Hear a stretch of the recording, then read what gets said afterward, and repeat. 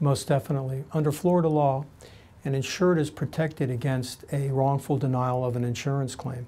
And the protection that is afforded policyholders is that if a claim has been wrongfully denied and the individual has to hire an attorney, the insurance company will have to pay attorney fees.